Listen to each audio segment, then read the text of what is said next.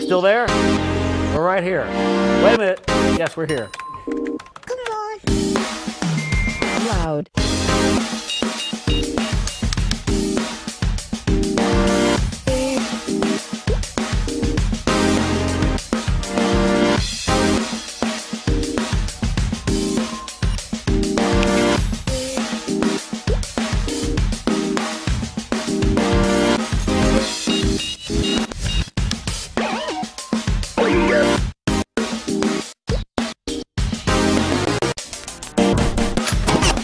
And I got comfortable with big, you know.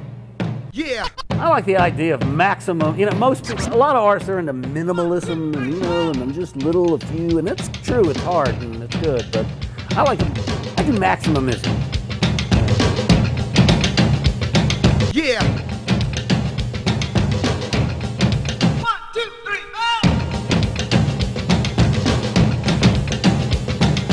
I know a girl so sweet.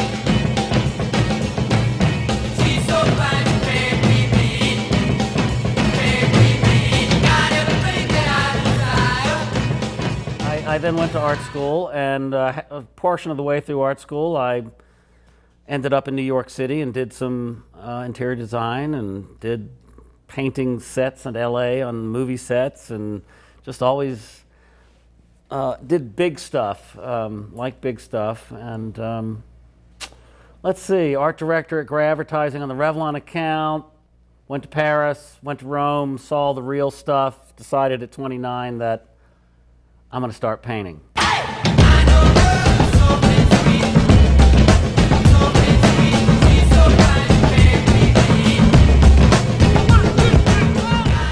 You know, I've got a 30 by 9 foot composition of, I haven't even counted, 60 some wrappers, each sort of an individual sculpture.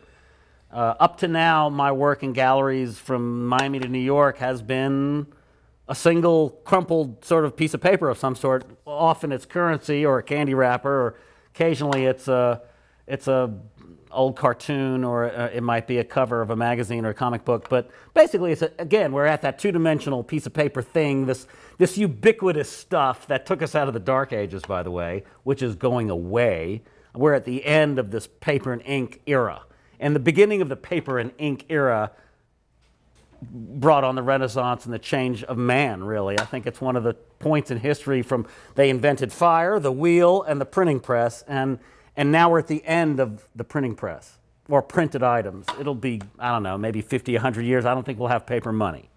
We won't have magazines. We won't have newspapers. So it's not just about art history and taking pop art and everything. It's also some kind of commemoration of this stuff. I keep referring to this stuff, this two-dimensional stuff, paper and ink, that which brought us to this point, you know. And so it's a commemoration of this stuff, too. I mean, and certainly in this particular case, it's the sweet stuff, you know.